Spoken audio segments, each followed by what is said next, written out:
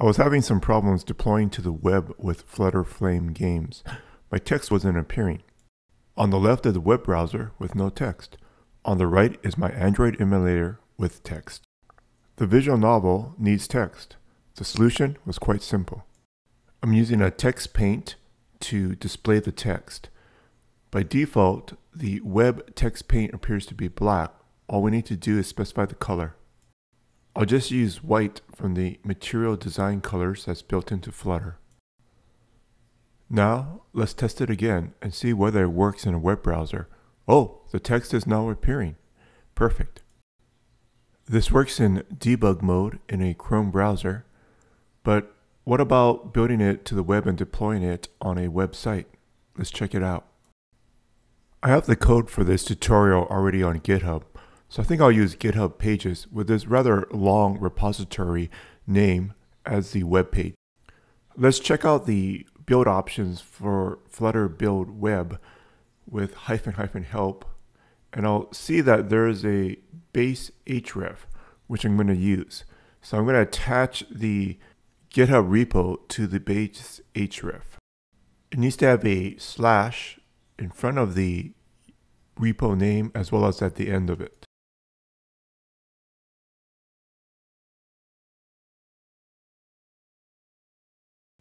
After we do the build with the base href, which is specific to the GitHub repo that I'm using, then the files will be in build/web.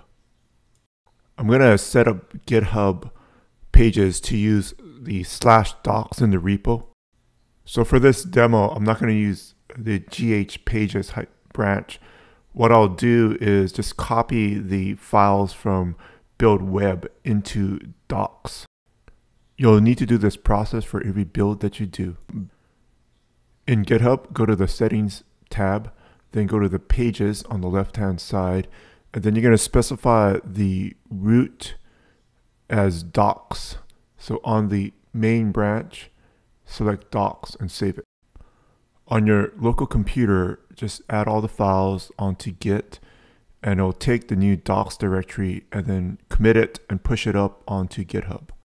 This technique will have the entire Flutter app be the web page. If you want to embed it into another web page with text on it, you'll have to use an iframe. Performance coming over GitHub Pages is fantastic. The app does take a while to load the first time, but after that, it looks pretty good. In the next step, we're going to add audio and other features onto our visual novel.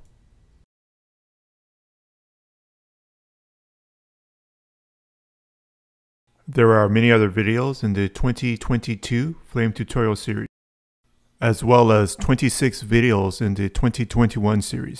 Subscribe to the channel for future updates. These videos are all on Teachable as a free course. There's no upsell as this is purely a hobby for me.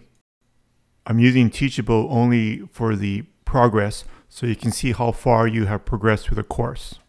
It also makes it easier for me to organize the videos and the sequence of information that I'm presenting. In whatever way you choose to learn, the most important thing is to keep on trying to learn and have fun while doing it.